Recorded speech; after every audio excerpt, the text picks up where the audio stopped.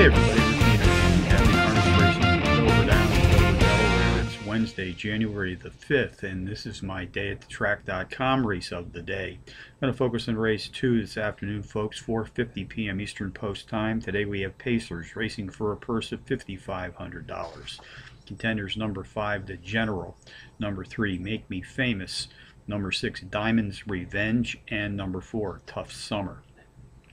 Number 5, The General, is both the overall speed and class profile leader in this pacing field, has hit the board in power run fashion in each of his last 3 starts. Trainer Bobby Glassmeyer sends him to the rolling gate this afternoon. Glassmeyer has posted a stellar .413 universal trainer's rating in the past 12 months, which is by far the best UTR in this field today. Number 3, Make Me Famous, a New Zealand bred entry as the pace profile leader, has hit the board in power run fashion in 3 straight, including a power run win in his second race back. Race 2 summary: number 5, The General, tops my contenders list, which also includes a New Zealand bred number 3, Make Me Famous, number 6, Diamond's Revenge, and number 4, Tough Summer, 5-3-6-4 in the second from Dover Downs.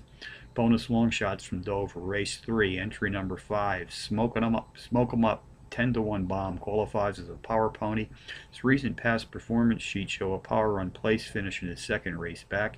He also has the advantage of breaking from the number 5 hole today. This post position here at Dover Downs has provided entries with a positive 34% win index in the past 6 months. Race 5 today, race 5, number 2, Art Superstar, 4-to-1 in the morning line, qualifies as a Trackmaster Plus power pony as the pace profile leader. He's hit the board in power run fashion in 3 straight, including a power run win in his third race back.